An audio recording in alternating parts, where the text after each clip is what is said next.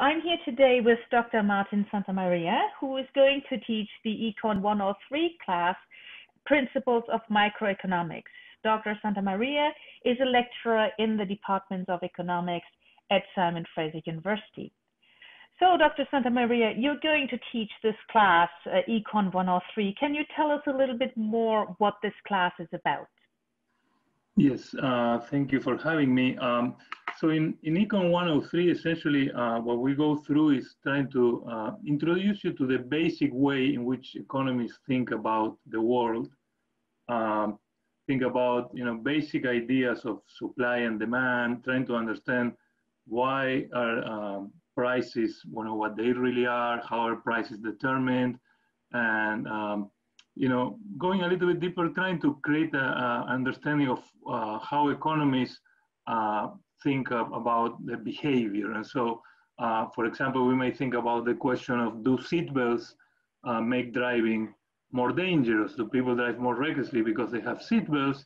And an example, to help you, understand or kind of get a feeling for the type of ideas.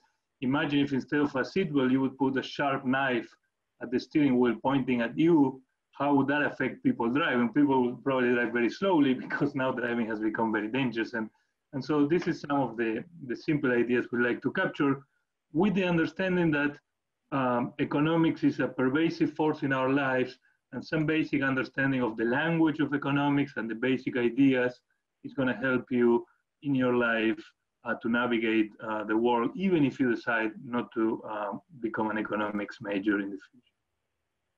Thank you. Now, as we know, the teaching at SFU in the fall will be all taking place remotely. Can you let us know a little bit more about how you're going to structure your classes in this remote format? Yes, so my class will be structured as a mixture of pre-recorded lectures and live synchronous lectures. I like to have as much interactions with the students as possible, but sometimes during synchronous lectures, there may be some issue with the computers. It may be very late for some people that are not in the country. And so I will do some pre-recorded lectures that you can watch at any time, where I kind of explain the materials in a kind of simple, more thorough way. And then have synchronous sessions where I will essentially go over the same material, but give you an opportunity to ask questions, give you an opportunity to interact. And so it will be a little bit of a mixture of the two. And we will need your help as students in participating in those. And the more you help me by asking questions and participating, the more fun those will be. And everything is up to us how much fun we want to make this. And so it's unusual circumstances really rely on all of us to making the best out of the online environment. And so I humbly ask you for your help and support on that dimension.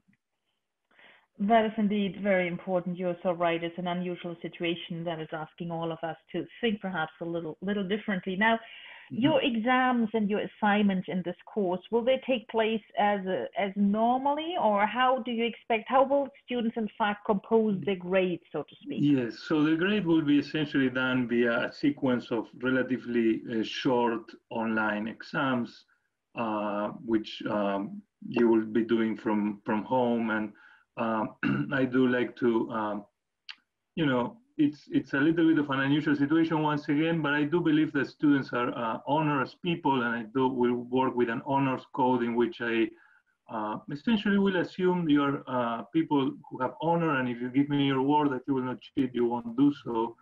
And it will be a good exercise in practicing that. That's what we want to see in the world. People have that kind of behavior, and so we're going to work a little bit on that. There might be some online tutoring, but realistically, we're also going to count on your sense of honor in making this work for everybody.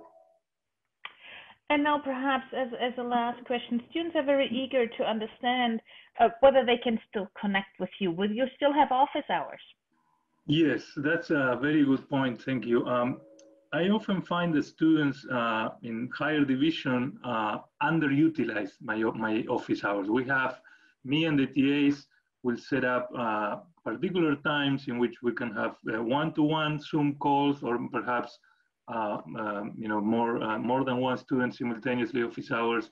And if those times don't work for you, you can always send me an email and we can set up personal meetings. I like meeting one-to-one with students. I set up an extra, in my schedule, extra time for doing that, and I ask TAs to do the same. And students sometimes feel shy about that. Don't underutilize that resource. We will give you our time and our attention, but you gotta show up and ask for it. So once again, we can only meet you halfway. We will ask you to do the other half and show up to office hours, please. Now, perhaps in closing, is there anything that you would like to tell the students? For many students, this will be their first econ course, perhaps at the university. And what would you tell them? How can they succeed in your class? So I always make this analogy. Learning economics is a little bit like learning a language. A lot of it is learning terminology, and it's not really that hard, but these terms are going to help you a lot in your life. My favorite analogy is the analogy of learning how to play a musical instrument. If you want to learn how to play the guitar, you have to pick up a guitar and play. At the beginning, it's not going to sound so great, but you keep playing and you will get better. Now, you cannot learn how to play the guitar by watching videos of somebody else playing the guitar. You have to pick up the guitar yourself. So we will be there. We will, during the lectures, introduce you to the ideas, and the TAs will be there to help you. But you need to do practice and practice and practice in the forms of exercises and problems that we will give you. And so a big part of this course is you doing economics by yourself, by thinking about issues, by doing the exercises and thinking about them. And so there's no replacement for practice when it comes to learning economics or anything for that matter, but in this case, economics.